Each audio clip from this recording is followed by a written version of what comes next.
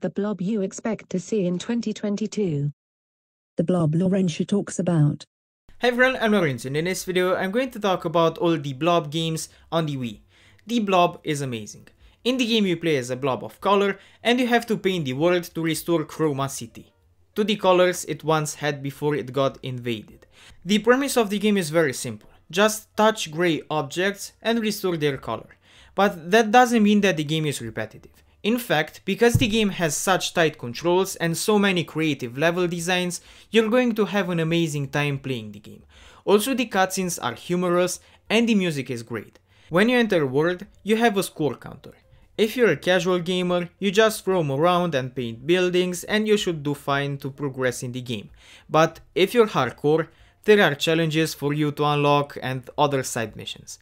There are 10 huge maps in the game you have to color. The game takes you around 10 hours to beat. You can even play split screen matches with a friend. Overall, I recommend you the Blob on the Wii. It's a hidden gem. The Blob 2 expands on the formula, and the game is different while it still feels the same. Let me explain. A difference between the first game and this one is that here you press A to jump instead of flinging the Wiimote. And pressing a button to jump is much better than flinging the Wiimote. It's more precise. Also, the game is much more easier. Even little kids can finish the game easily.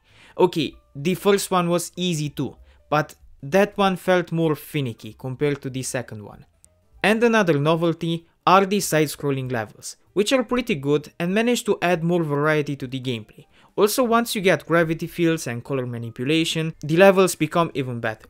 There are also power-ups to collect, collectibles, and overall, it feels like the same game, but made more complex. And this is a job well done. I've reviewed countless of games where the ambition to add more to the formula ruined the sequel.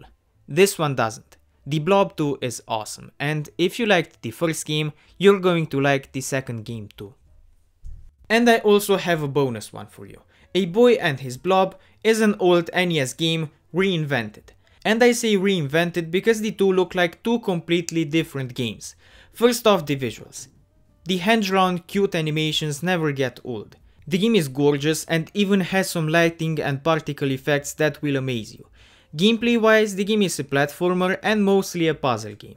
You have to choose a bean and throw it, and then the blob will transform into something.